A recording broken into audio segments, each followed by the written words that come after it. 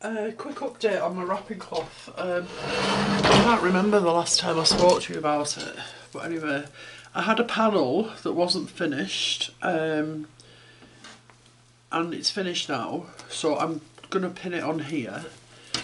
So if you remember, I said I wasn't sure where it was going to go, but one of the things to take into consideration was hang on, oh dear, that's better, was the fabric. That's better. So this fabric, okay, so I couldn't lay it in certain places where I've already used that fabric. So I couldn't lay it here, for example, and, excuse me, I'm full of a cold, and I couldn't lay it there. So I've put it down here, okay, because it's not the same fabrics. So and I pressed the thing over to give me a seam allowance. And I don't have to do anything with this piece because I just lay this on top. So if I pin this on, and then I'll embellish the seam. Now, I was going to say I'm not sure how I'm going to embellish that seam, but it's a lie. Because, wait a minute, it's doubled over.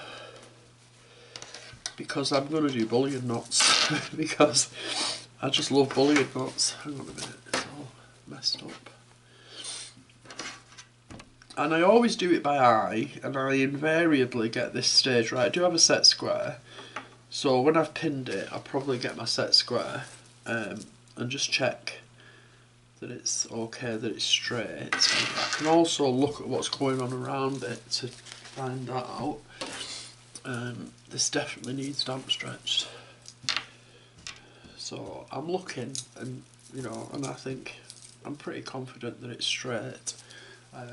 So if I just pin it on and then I'll baste it, I'll definitely baste it because I can't, obviously, well, you just got to baste it, but because you'd never get it in your hoop, I always use a hoop to do bullion knots. And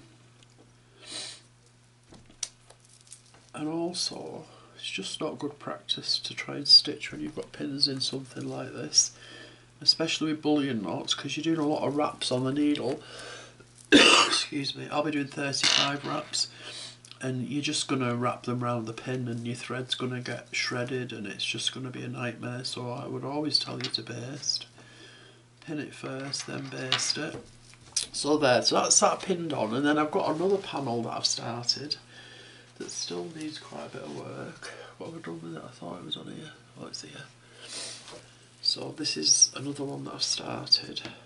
I've got a bit of vintage lace on there, and I will probably bullion knot that too. And I've got one Grandmother's Flower Garden on. I'm in the process of putting another one on, and I've got another one to go on there. So yeah, I think Grandmother's Flower Garden is the theme here really, because I've got one on here. There's 1, 2, 3, 4, or 5 on that piece. That's quite a big piece. I've got one there, one there, one there. I've got one there, and I've got one there. And I don't actually think this is far from being finished. It's quite a good size now. Well, safely, it's still a lot of hours to do, but I'm happy with how it's progressing. And I like the fact that this is just something, I'm not on a mission to finish it. I'm not aiming for a specific date or anything to get this done. It's just something that I pick up as and when I've got nothing more pressing going on. I mean, it could take me another 3 months, not because the stitching will take that long, but because it's one of those projects that's there when you need something to work on. So I'm quite happy for it to progress in that way, and I'm really happy with how it's going. Yeah.